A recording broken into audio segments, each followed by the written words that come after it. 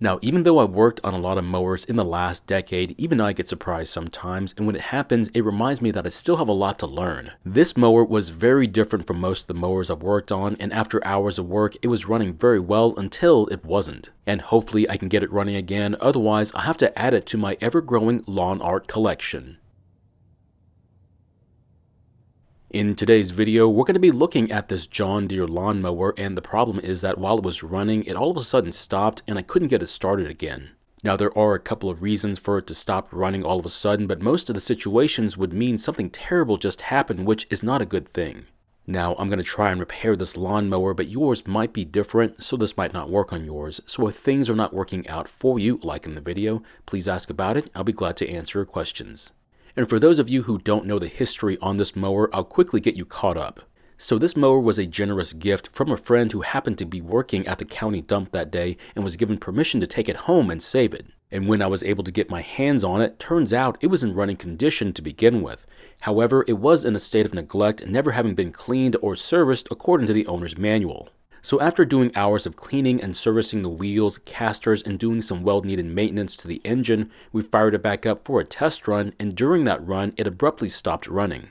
Of course, I had to check and make sure that I didn't forget to add some oil to the engine because, let's face it, accidents do happen. However, it turns out there's more than enough oil in the engine, so that's not the problem here. Now, the other possibility is that it simply ran out of fuel, but yet again, you can see there's plenty of gasoline in the fuel tank. Now, a better reason why it would stop would be a gas cap that was not venting air like it should be. But as you can see, the plastic gasket that's supposed to be there under the cap is not missing, so that's not the cause of our problem either. Now, at this point, I do want to try and start the mower and see if that might give us a clue as to what the problem is with it.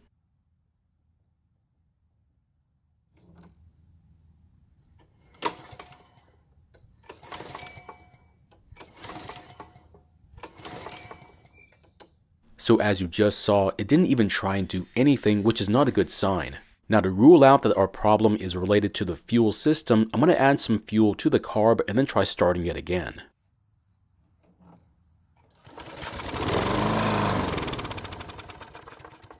So this time it started and ran for a good bit of time on the gasoline I put into the carb. That means we won't need to use the compression tester because the engine starting and running tells us we have plenty of compression. And because it started and ran, it also means that we have plenty of spark from the ignition system, so we don't need to use the spark checker either. Now, I do want to see if there might be a clog in the fuel line that's preventing fuel from leaving the tank, but as you can see, there's no issue with fuel flowing through either end of the fuel line. Although it doesn't happen all that often, there is a chance that the fuel line could collapse, causing a blockage. Next, I want to see if there might be something wrong with the fuel in the tank. However, because of the way it's designed, I'll need to drain it from the bottom and not from the top. And from my first impressions, I'd say there wasn't anything wrong with the fuel. It still smells like gasoline, and even though it's a bit darker than I would like it to be, it should still burn just fine. Now, since the gasoline, fuel line, and gas cap all seem to be in working condition, that pretty much leaves us with the carb as the likely problem. Shocking, I know. But we had to do all our testing to make sure that it wasn't something else that was causing our problem. Now, on this particular style of carb, the bolts that hold the carb to the engine can be difficult to take off. So I would advise you to use something to help break them loose, and also take your time, otherwise you could break the heads off the bolts. And if that should happen to you, you might have to drill the bolts out, or if you have them, try using a bolt extractor. Now, I think the main reason why the bolts are tough to remove is because the threads are exposed to the elements, and that could cause some corrosion on them. Now, once the carb is off the engine, we want to be careful because we don't want to lose any of the fuel from inside the carb, because we want to collect it and inspect it for any issues. And it's a good thing that we did because what came out of the carb doesn't look good at all, and explains why the engine stopped. Now, as you can see, there seems to be not only sediments in the gasoline but also water. And once you take a look in the bowl, you can see why it looks as bad as it does. So to be quite honest, I'm surprised that with the way it looks in here, the engine even started and ran at all. Now, I do have plans on putting this carb into the ultrasonic cleaner, but unfortunately, I need to clean as much of this dirt off the body of the carb first, otherwise I risk getting some inside the carb as well. Now, while I was cleaning the exterior of the carb, I had to put the bowl back on, but after that, we can now get a better look at it, and what we see here is terrible. Now, because of how this looks, more than likely this is rust, which only makes sense because what came out of the carb also had some water in it, and this water is what caused the engine to stop in its tracks. And it looks like one of the Welsh plugs came loose and was sitting in the rust, so we'll have to clean that off and try to reinstall it as well. So here's the problem with using an ultrasonic cleaner. We have to clean any heavily soiled parts before we put them into the cleaner. And for those of you who need more convincing, you're going to see why here in a minute. Now, after getting the majority of the sediments out of the bowl and the rest of the carb, I'll then take the carb apart and put them into a jar of cleaning solution. Now, I've gotten a lot of complaints that I need to put the parts into the basin without a jar, but there's a reason why I'm using the jar. The reason why is because the solution in the jar is extremely flammable, so I cannot put the solution directly into the metal basin. So instead, I have to isolate it in the jar, that way I can reduce the chances for an accident. However, if my cleaning solution was water soluble, I would just put it into the basin as directed. Now, I didn't put the float into the solution for obvious reasons, so I'll have to clean it by hand, which is going to be a reoccurring theme on this carb. Now, it wasn't as bad as the rest of the carb, so this was a pretty simple task. However, once I inspected the parts after the first round of cleaning, you can already see the problem I was going to have.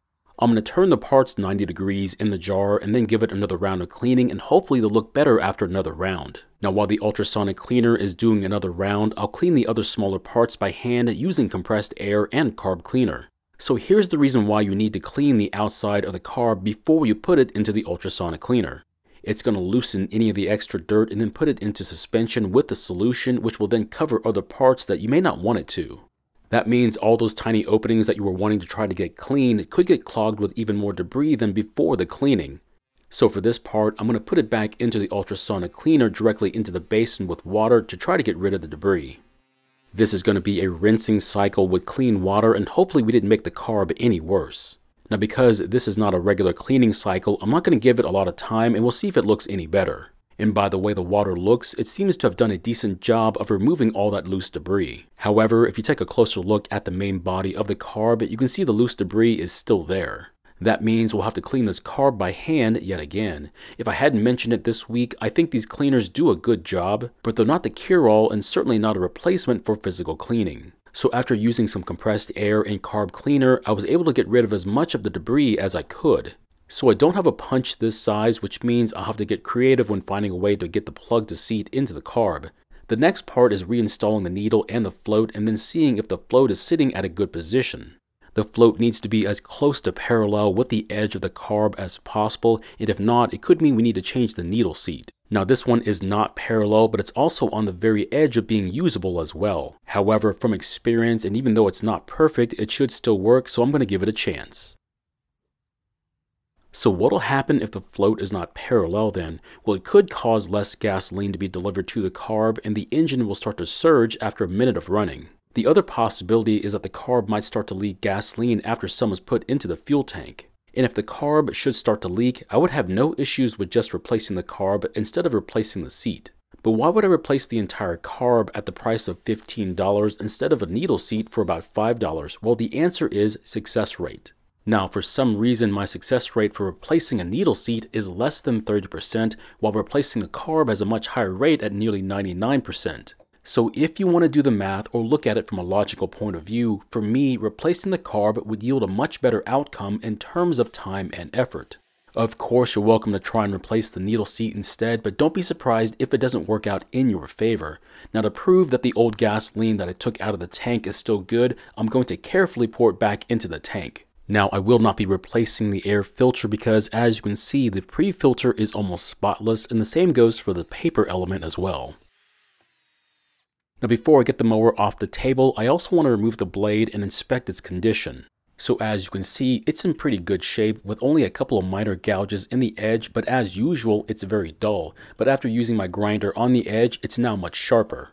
So I'm just going to reinstall the blade, take the mower off the table, and then try starting it, and hopefully it'll work this time.